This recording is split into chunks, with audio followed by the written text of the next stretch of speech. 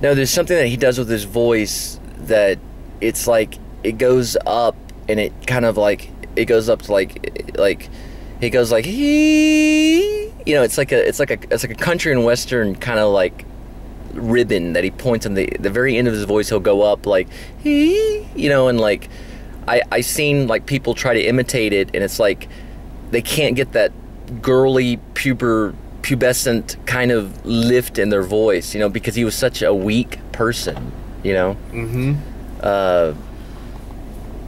You know what I mean? Like, oh, absolutely. Yeah, he has that this little rasp, this type. Little. It's not rasp. It's not a rasp. Right. It's like a perfect I don't know how to crescendo. explain it without the.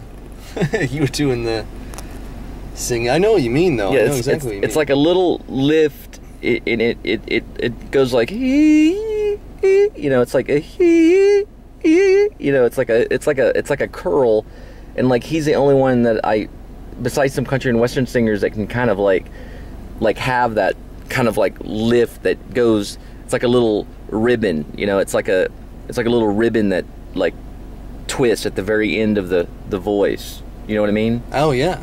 Yeah. That was kind of his signature thing too. I mean, you can hear it in every song that they sing and every song that they do.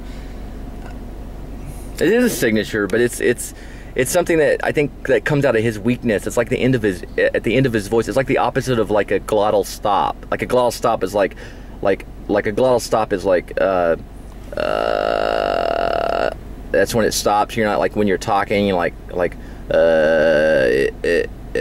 you know, and then like it's like he, you know, it's like a little accent, you know, it's like a he, only certain people's voice can do that, you know.